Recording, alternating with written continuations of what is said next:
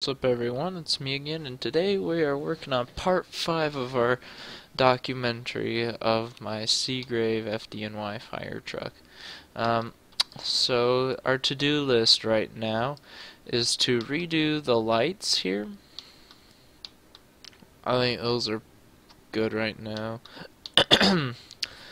Redo the lights and start work on the doors of the cab. Because I think this model will really start to take shape once we get those doors on. So I'm pretty excited to get that going. I'm not excited to do the front wheels because those back wheels were a pain in the butt as they were. Yeah, we'll just see. Alright, so that's what I thought. Alright, we'll just be happy with that. Alright, so first order of business is to go through and delete all of these lights. Also, I want to make a mention real quick. In this video, I will be trying a 30-minute long video to see how you guys like it. This will be a test, and be sure to let me know what you guys think, because that will help in the end when we need to figure out, what exactly we're gonna do. Alright, so let's come back here. What we'll do is we'll do these lights first, and then we will what is it? We'll use those same lights as a source on the rest of the model. So basically, we're going to simplify that original model, or the original mesh, down. And how we're going to do that, we're going to go into unhide all, because we're going to need this. And then we're going to hide unselected. One thing you're going to have to note, that when I made these shadow boxes here, it didn't quite match up right. So everything is slightly eyeballed in terms of like distance, but everything can be scaled down to fit later on when we need to. So the first order of business is to make that new mesh. And how we do that is we basically just use a bunch of boxes. I mean, it really is that simple. Then I'm also going to move this into here. That way it's behind the shadow box and we can actually see what we're doing. So, I'm wondering, should we use that to base it off? Yeah, we will. I don't know. Yeah, we will. That looks about fine. Alright. So I'm just going to move everything down. Thank you for the views, guys, on these videos, by the way. Really appreciate it if you watch these, especially if you watch them all the way through. So, convert to edible poly. If you haven't been keeping up, I am going to use the term edible poly, and I am aware that edible is meaning you can eat something. Guys, I'm not the best at pronouncing certain words. I got something weird where I slur a bunch of words where they just kind of like come out one way when I want them to come out a different way. So that's just something you're gonna have to deal with. I understand if it bothers you. It bothers me sometimes. So I'm really sorry about that, guys. But that's just how it's gonna have to be right now. Oh boy. Let's take a look-see at the real one. And you will have to forgive me, it's late at night right now, and I kinda need to I wanna get this done before I go to bed.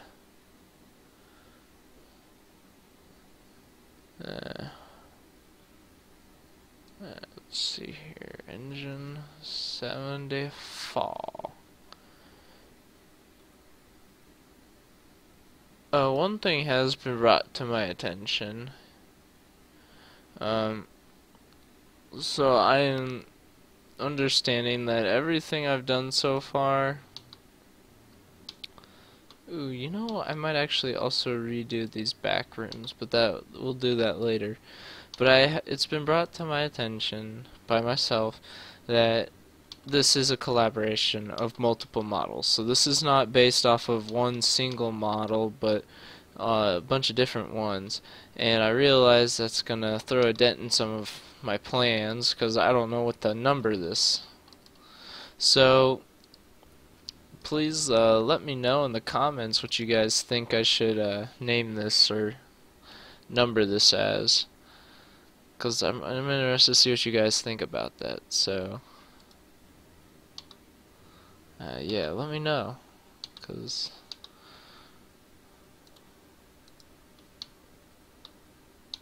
I think that would be nice to finally get this one a number, right? Alright. Very realistic. And we're just using this to distance it. So it's not going to be anything interesting. Again, for those of you who might be new to watching these, modeling is not the quickest thing, because you do have to do a lot of mouse movements, and a lot of the times it doesn't go very quickly. And if you have been keeping up with the videos, you probably can tell that in 4 parts we got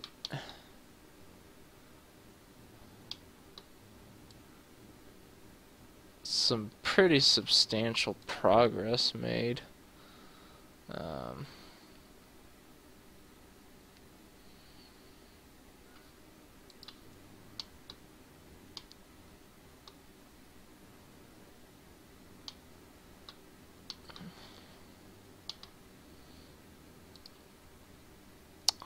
So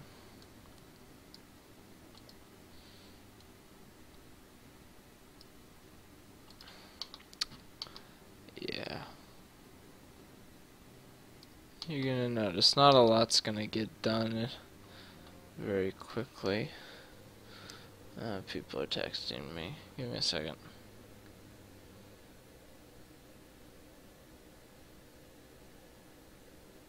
Alright. Yeah, kinda gotta respond to people. Woo. Alright, so this is just gonna be the little metal frame that goes around it. And by the looks of it, I'm gonna end up bringing this piece out. So we're gonna actually take a break from this real quick. I'm gonna delete that tire rim thing. And we're gonna come over here, and I need to select the outer edges of this. And we are going to manipulate these outer edges.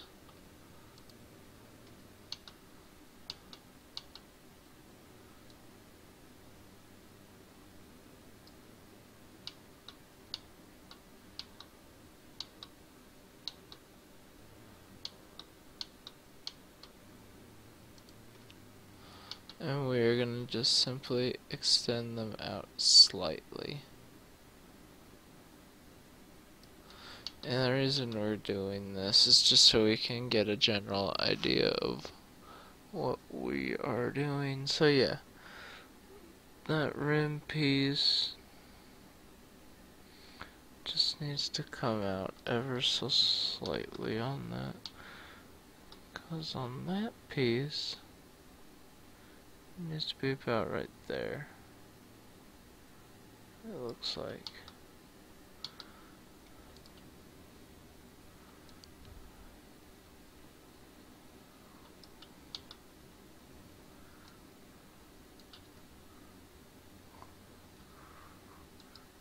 Yeah, I'm not 100% sure on I should really do that.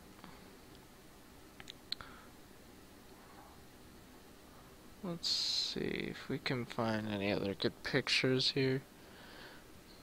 There's a lot of time finding good, decent pictures of certain parts really does help you distance and eyeball certain information pretty well, so we're gonna do that here. So we're gonna just zoom in.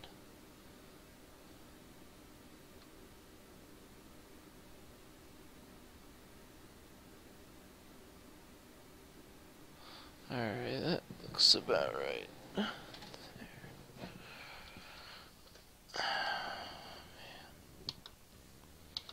Alright, so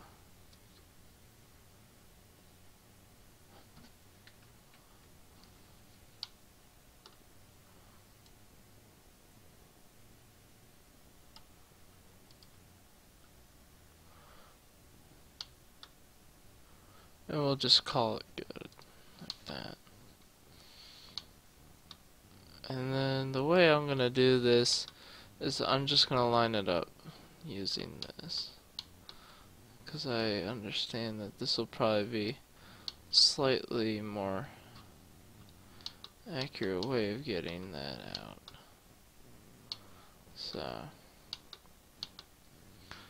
we're gonna go to this picture here, because this has a pretty good picture of the piece we're gonna model. So by the looks of it, it can be kind of scaled down just slightly.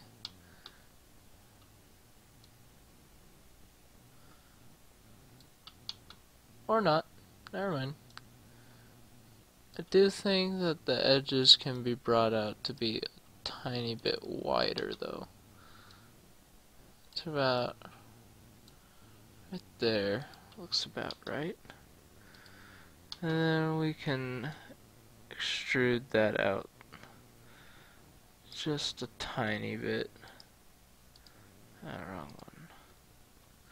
And you're gonna have to really forgive me here, because I'm pretty worn out right now. Had a very busy day today.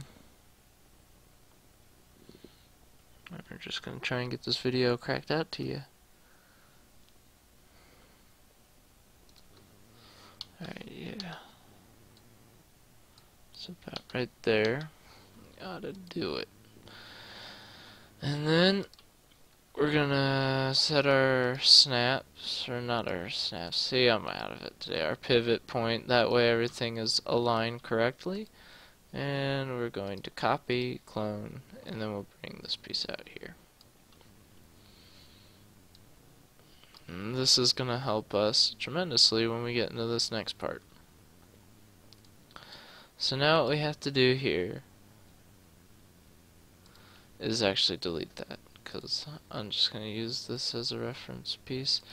Okay, we're going to go off of this now.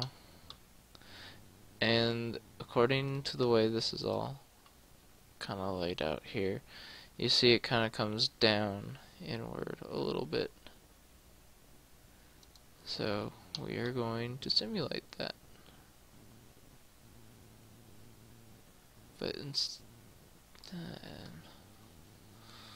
doing it like that, because from the looks of this, so when that comes around,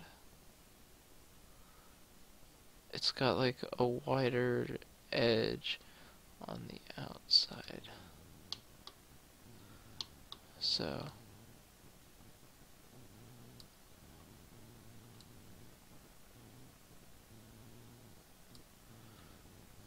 let's see.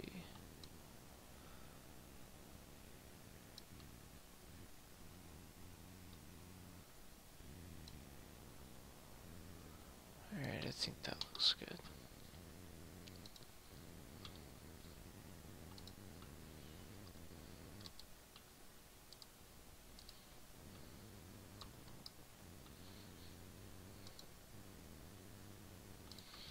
Alright, now all that's left for us to do is deselect that one, reselect that one, and chamfer these edges. So by doing this, we will actually be able to lower the amount of polygons. Not by a whole bunch, but a decent amount. And I want these ones to be pretty detailed, so we can raise the chamfer point up to about four iterations, I think, ought to do it.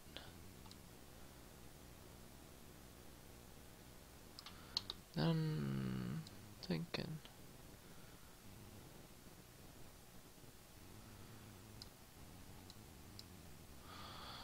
about 1.2 maybe. Yeah, it's not too big of a curve on it. It's just about there.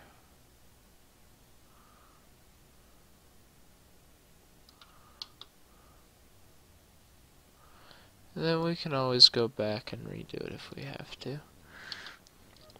Which is something I don't want to really do, but if we have to. And you're wondering, why am I doing this? Well, there's a good reason for it. I'm going to do my object snaps, and we're gonna fix this pivot. So it's like that. And then we're gonna come over and we're gonna fuse it to this one. Ah, dang it. Just like that. That way, that face is like that. And then we can go through, and I'm going to move this in about to there on the model. And then I'm going to actually come here.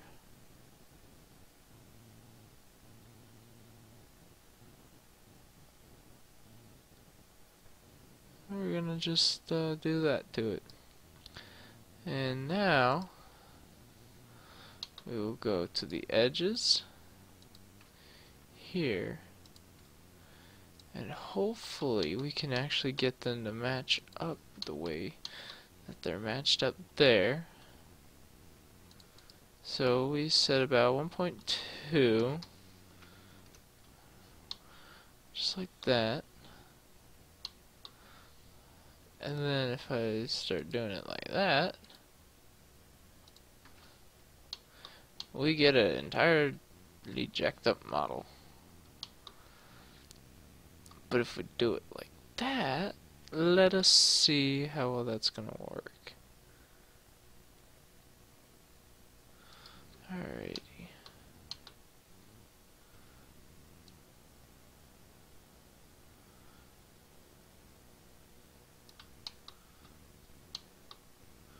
Well, if we turn off edged faces, I want to kind of see how that's going to work out.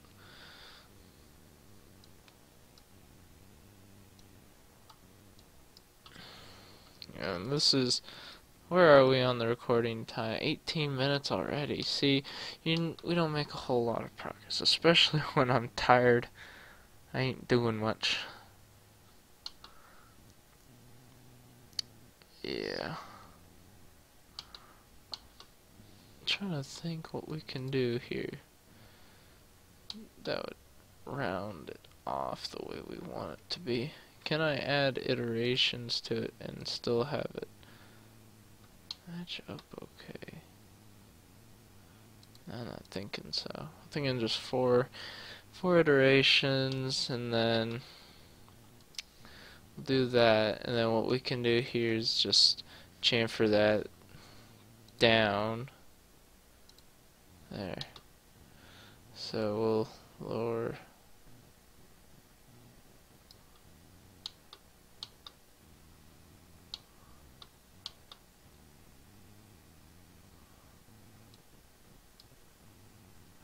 yeah, I'm not seeing that working very well. This is just one of those moments now where we need to see how well this is going to match up. So we're going to go into our render setup, and we're going to render this.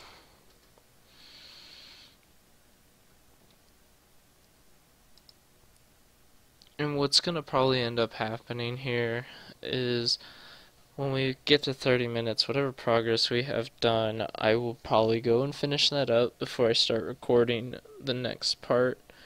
And we'll just see how this all goes from here. Cause I'm honestly not sure how it's all gonna really work out in the end, but hopefully it's not gonna be too bad.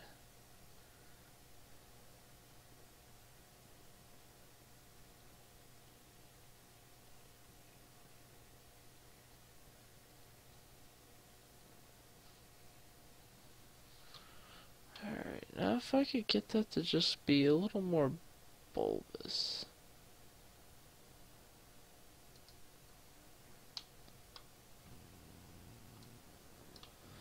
Yeah, I think that would work just a little bit better. So,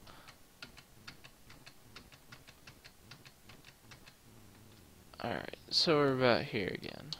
And what I'm gonna do is I'm gonna make a cut.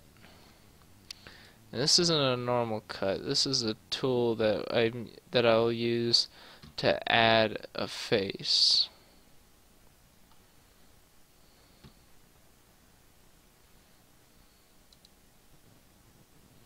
And this is kind of where edge faces will come in handy.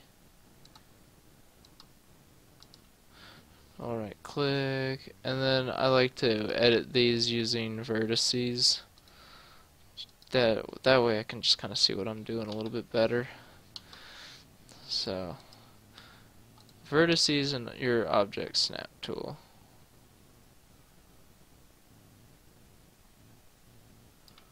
That is what will be very helpful in lining all of these up.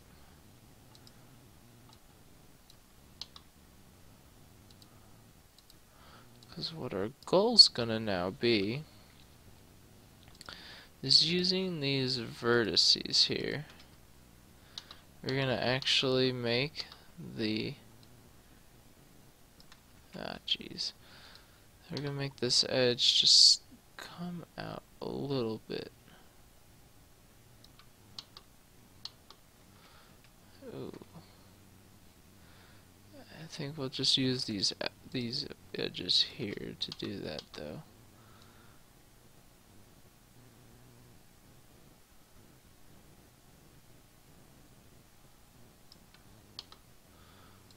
That way that part just kind of is going to stick out a little bit more than the rest of them.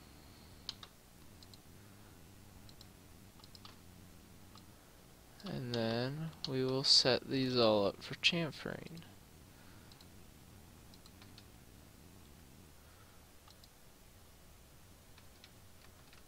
And I didn't do that quite right. Is it that one that I want? Yeah. I'll just do it like that. What happens if I select that middle one? Oh, lots of stuff happens. So, 4 iterations. That's where we want it.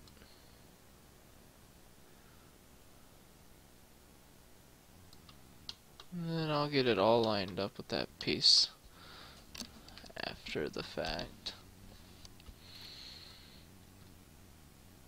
So now we'll just go with our vertices. And we'll see what we can do to edit these. So they just match up a little bit better with their assigned piece here.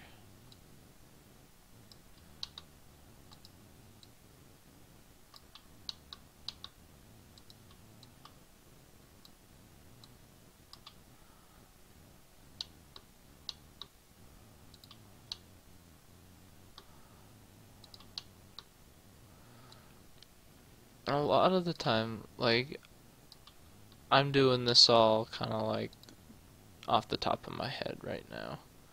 I have no prior experience telling me this is what you need to do to this to make this look right. I don't have any of that right now.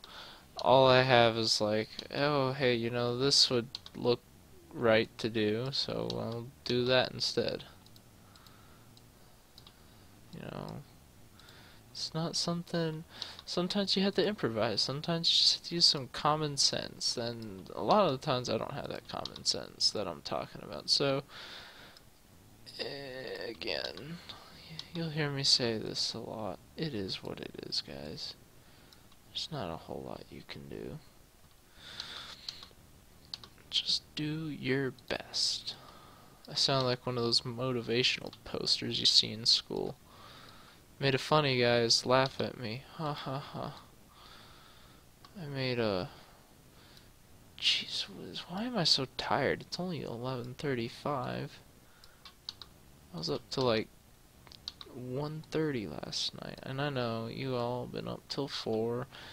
But, you know, it's pretty late for me. And I've been trying to limit how long I stay up at night. So I'll probably be up till about 1 o'clock is my limit, I think, tonight. That I'm gonna be modeling, because I'm just worn out. And I think my main goal today is just gonna be getting parts edited, and fixed up.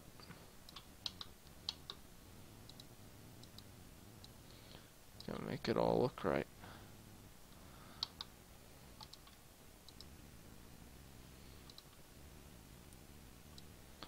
Yeah, hopefully that looks a little more to the prototype. Yeah, you know, honestly, from what we started out with, that does look 10 times better. And we'll just do a quick render and just make sure everything's coming out the way we want it to be. Again, this is a very important tool that you guys should use. So I think while I'm about doing this, I will give you my render settings that I use. So I might as well go over how to make a render while I'm doing this. So yeah, we got about 3 minutes here.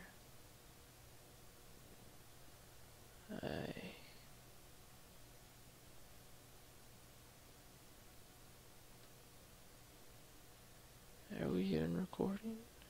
Yeah, that was weird. Kind of stopped for a second. Interesting. Very, very interesting. Alright. Weird. So, your general render settings that I use, I'll go to output size and I'll just go to custom, and mine is about 1331 by 830. Image aspect, I don't know what that's always set to, but that's 1400, or that's like 1.443. Atmospherics, effects, displacement, those are all on. Then you need to go to your ray tracer settings, and or is it advanced lighting? Advanced lighting, select advanced lighting, light tracer. That's what you want. And you can leave all those. You can leave all those to like minimum or what they are right now. So as for advanced lighting, I don't know, or ray tracers, I have no idea what you gotta do with that. But those are my settings. And then also I suggest you can put a skylight out. Mine's over there. It doesn't matter where you put it. Just I put it there, so that's there, you know. And that's what kind of gives you the lighting effect. That's pretty nice. Oh, dang, wrong thing. Alright, here's the render of the piece. Look at that. Looks great. Looks really awesome. And with a little bit of texturing, we can make that look a lot rounder. So, now that we have this done, we are going to go through, we're going to edit it as a mesh, and then I'm gonna attach that. Now that that's attached, I'm gonna go through and I'm gonna go into my wireframe so I can do this a little bit better. Not hidden line, wireframe. We're gonna select these faces that aren't being shown, and we're simply gonna delete them. There we go. That way we don't have a whole bunch of polygons. Now I'm gonna affect the pivot, and I'm going to adjust this pivot point actually so that it lines up with the end of this piece.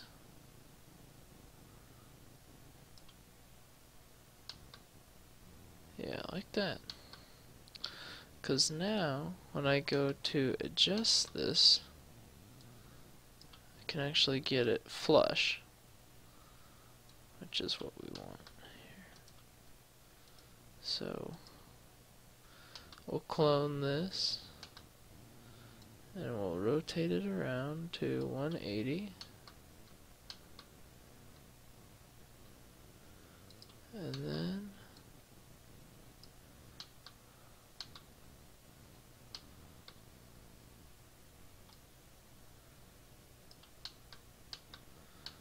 we'll come over here and we will set this to where we want it to be.